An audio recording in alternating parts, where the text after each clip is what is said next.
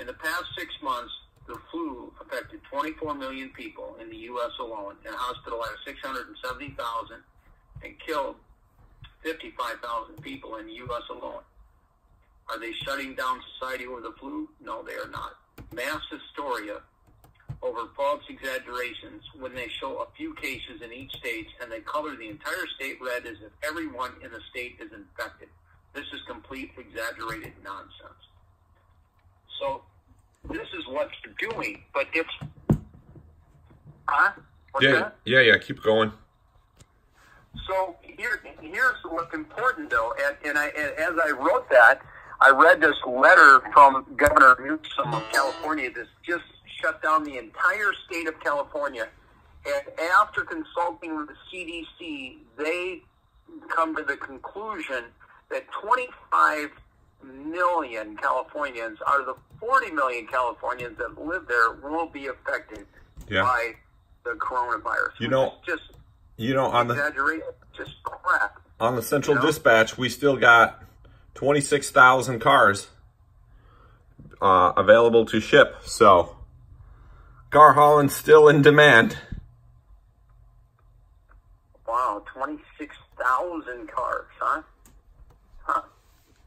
There you go. Is that just because people are buying them at the sale all the time? Is that you're at that place that sells them in Florida, or what?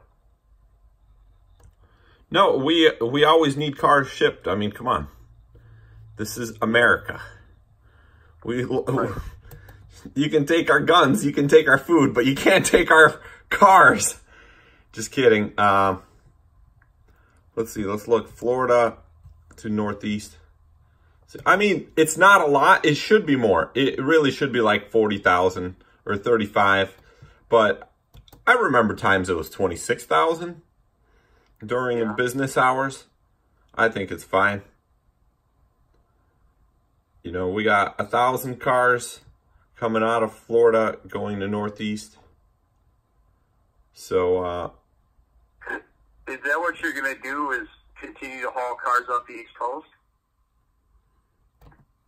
You think? Or what?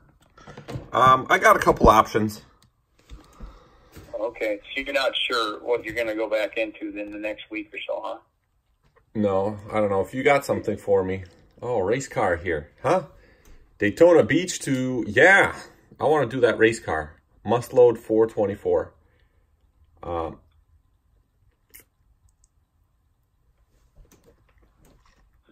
GT4 race car, Sin. What does that look like? Who? Yeah, I mean, I really don't have too much going on, but I'm glad I was able to buy Pure One import stock yesterday. So we'll see how that goes. If it doesn't go bankrupt. They're trying to file Chapter 11, but if they don't, then that'll be a really good Christmas for me. Pure One import. Why are you saying that it's going up, or what? No, it's going down. It's crashing. Oh yeah. Well, I don't know, bro. I wouldn't count too much on the market. You know. No, this is like the best day ever in the market. Are you kidding me? You mean they're coming back, or what? The prices are going back up? Is that what you're saying? Martin, a stock that was $50 before is now 10 cents. It was $50 and it's now 10 cents? Yeah. Oh my gosh, that's horrible. So that means you put a little money in it. If it goes back to $30 in a year or two, you're a bazillionaire. Yeah. Wyndham. SL to New Jersey. Yeah, everything's fine. I don't know why people are... I mean... Okay, let's see what we got. If I wanted to leave Minnesota. Let's do MN2 all, where I'm at. Minnesota to all. We'll do a search. We'll see what's up. If I had a car hauler, what I need to do, I need to make a transport plate while I'm up here. That's what the thing, because then I could just slap it on any truck and just drive it.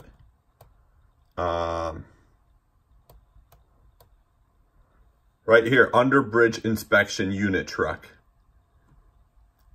Minnesota, Duluth to New York, $3,000. $3 a mile. So, yeah, international flatbed pole truck, Shakopee to Miami, $3,500. That's a big bad boy. I guess low boys could handle those, but if they will allow drive-away service. Let's see, you got a Mack, Big Lake to Philadelphia, 2,000. Okay, ATVs, Hastings to Utah, 3 ATVs, 1,500. Not bad. An RX, Lexus RX. Let's see, what do we got? What do we got?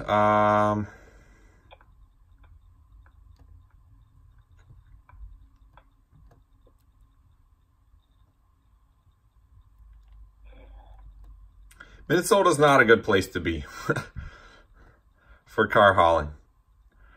Okay. Yeah. Cushion tire forklift, $800. Are you still in Shakopee right now? Yeah. Oh, so are you looking for a partner to do some work with it or not? Well, not my work, but your work, sure. Oh, you mean free work? Is that what you're saying? Yeah. Okay, small forklift. All right, what do we got? $800. Well, I will tell you this, Serge, is that here's the whole thing.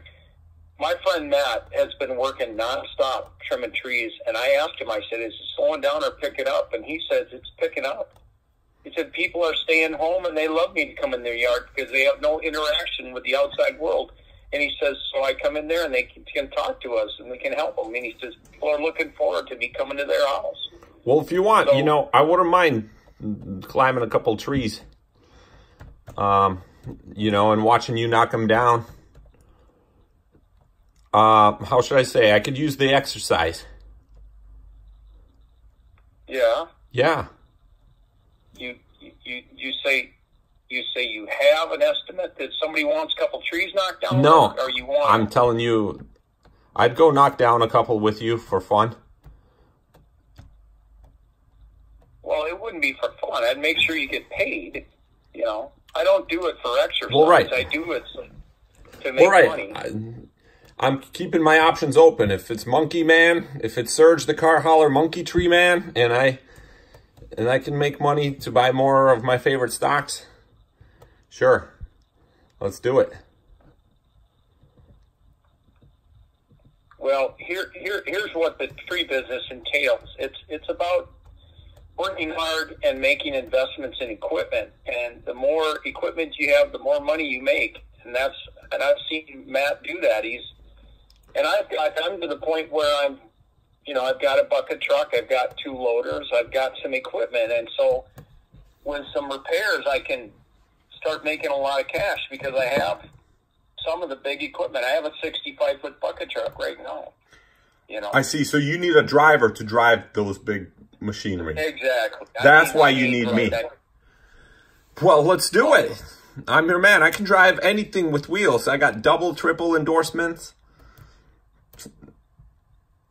You know? Yeah, this ain't that big of a truck. It's just 18,000 GVW, so, you know. Well, it's a Ford 8000 truck, you know. Ford 8000. It's probably like a 3-ton, something like that. 3-ton, 3.5-ton truck with a 65 bucket on the top of it, you know. Sure. But you know, I'd go with you, but only one requirement, Martin. You know, we can buy all the equipment you need and we need, but we also have to buy a Porsche. One of those cars we hauled, Martin. We got to buy ourselves a GT3 RS, Lamborghini, Aventador, SVJ, Diablo, something. You know, you got to go fast, too. Okay? That's fine with me. If that's your hobby and that's your interest, I don't care. That's fine with me. I'll help you cut every tree from the Midwest to the East Coast, as long as we can get something fast. I mean, I think that's fair. That sounds like a fair deal to me. I mean, I'm just kind of teasing, but you know. I know you have a deep interest in nice cars, and I'm not offended by that. You know, it's well, there's some money to make in those cars, you know, and I've learned how people buy them and really invest in them, and it's an investment that pays. You know, there's some really bad deals out there. There are some good ones out there. Yeah. Actually, I'm just happy with the cheap Dodge Viper. Yeah. Well, all right. Yeah, and I'd so you like the look of the Dodge Viper? You know, just everything about the Dodge Viper is like wrong and right. You know, I guess it just appealed to, they marketed to my group in my childhood. So that's kind of why you know, it's part of my childhood. And it's a really wrong car to drive. It's really dangerous, and it just wants to kill you every moment. And I do like the look of it. You know, I understand the history of it. And, you know, Carroll Shelby. Did you see that movie that came out, Ford versus Ferrari? I did watch that. That was interesting. I did go see that, yeah. You watched it? You did? Yeah, I did. I went to it a couple of months ago in December. It was interesting. Yeah, because I mentioned it to you, right? I think I mentioned it to you then or something. Or you might have went on your own. But, yeah. you know, I went with my friend David Lee, actually. Oh, okay. You know? Well, we had time. Yeah, you know? Carroll Shelby, who made the Cobra, he also designed the Viper. They wanted to call the Viper a Cobra, but the Cobra name was already taken, so they called it a different snake. So they called it a Viper. It's and it has Lamborghini engine on the throttle bodies. On the throttle bodies, it has Lamborghini throttle bodies. It has Lamborghini logo on the throttle bodies of the Dodge Viper. So because at that time Chrysler had owned Lamborghini, so they used Lamborghini. Well, it's not even an expensive car, is it? No, you can get them for like $30,000. Like a you know. Look at this one. Look at this one. Here's a 1996. No, I've seen one in here for $17,000, which is you could get like a rough one and just you know drive the the juice out of it. So anyways, yeah. Well, if you want to do a tree thing, gee, how do I start? What do we do? How do you start? Yeah, what do we do? As far as tree work goes, is that what you're saying? Yeah. Well, here's how we start. We have to contact Home Advisor, here's how we start. We get the marketing and the business end moving us tree work. So, and that's through Home Advisor it's a Colorado company, and you call them. You give them your Social Security number. You let them do a background check on you. They clear you that you're not a murderer or a rapist.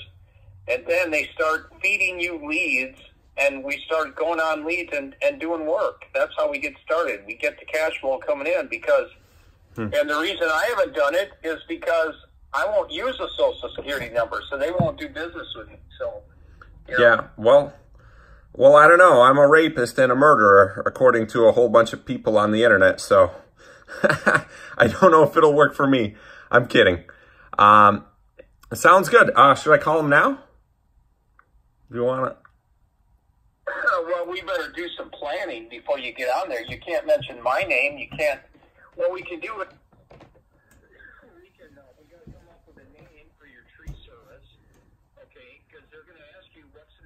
tree service. You know, you can't just... Well, could I use my corporate entity to set up an account? Yeah, I mean, basically what you want to do is just make up a name for a tree service, and you know, you can, you know, I would, you know, don't use my name, because then they'll say, oh, well, who's the owner of that? And then you'll have to give them me. You know. Yeah. What we want to do is you just come up with ABC Tree Service, and just get down a script. And, you know, just have the answers dialed before you call them. So when you call them, they know that, you know, that's for real. You know, don't be telling them, well, I'm in business with Mark. Okay, well, Right, of course. Well, I've got that corporation for the car hauling, but it's just the general name. Maybe we could use that because it's all established. What's that? Search the car hauler? No, it's TCH Corporation. Yeah, you can, if you want to do that, that's fine. TCH. Tree cutting houses. Tree cutting. I would come up with a more creative name, like you know, like I don't know, just think about it. Like, Well, tree work that catches people's opinion, because here's the thing: whatever name you give them, we're gonna have to put in the ad, okay, in your advertising, and you know, when you go out on the job to give people estimates, which would be called with me, they're gonna know you. yeah. Well, okay. Corporation, they want to know about, you know, green tree service. We go out on a limb for you, you know. Well, we could call it. What if we call it TCH Tree Cutting Hercules? I mean, you can play games with it. But here's the whole thing, Serge. You want to create a name that it makes people to call you, okay? Yeah. If it gets too complicated, they're going to forget about you, okay? So you want to get an inviting name that says, hey, this guy's a pro, he's a professional, okay? And he knows what he's doing, and he's creative. Well, I think that'd be a good name, Tree Cutting Hercules. I mean, that's what I think about you when, you know, I mean, look at you. You're like a strong bodybuilder. You know, you got those giant abs and stuff. Well, you know, I mean, that way we don't have to spend money on the, you know, the name, the corporation, you know. And it has a tax ID and everything, and checkbook. We just got to buy insurance. right, and that's what we want to discuss. We want to discuss splitting everything 50-50, you know, expenses and profit. So, you know, that's how we could work it. You know, I've got some tree trucks that I've invested in, and you can buy insurance, and you can contact Home Advisor, and you can do those things, and I can bring to the table the equipment, and together we can form a business, you know, and that's fair, you know. But I've spent years developing my tree service. I've got thousands of dollars of equipment, which is, you know, which is up on you. You're not bringing any equipment to the table. Now, if you brought some capital to the table or some credit, then that would be equivalent, you know. So. Yeah, I don't have the capital to get the steam off a kettle. Say that again. I can't hear you. I don't have anything. You don't have anything to bring to the table? Is that what you said? Yep, I can just be a worker. You can be what? I can. Put your hand over your speaker, bro. I can just be a worker. There you go. Now I can hear you. Yeah. Yeah, I don't have anything. So, and let me ask you this. Do you know how to run a loader, a skid steer? no, I don't. Well, you've operated a 18-wheel truck for years. I mean, I can learn. Well, what I'm saying is you're just being in closed spaces running equipment. Okay? Yeah. So you've got some experience anyway. You're not going to be claustrophobic inside a skid steer. You know, you can get in it. You're used to operating things close at hand with you, and you know that's all a skid steer is. It's just like running a truck. You're just running different control. You know what I mean? Yep. So what I'm saying, you can bring that experience to the table. Don't say you don't have nothing. You do have something. You know, you can Right. get in my skid steer probably in 10 minutes. Figure it out. How to operate it. You know, yeah. You know.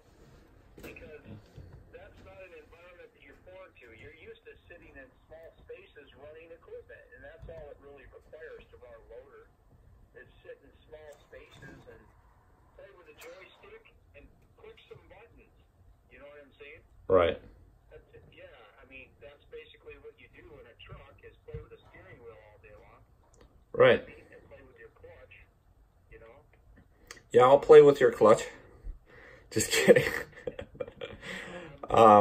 Yeah, let's, I mean, I think we could do it. Well, how do we get... Here's what I'm looking for, Serge. I need somebody that is good, that can run a loader, that can work with me in a loader, because I really don't want you on the ground dragging brush. We hire people to do that for us. You run the loader, you're a supervisor, okay? You come to the job. I really don't want you out there dragging the brush, because what's going to happen is you're going to get sick of it, you're going to lose heart and walk away. And I don't want that. Sure. You want me to be the foreman?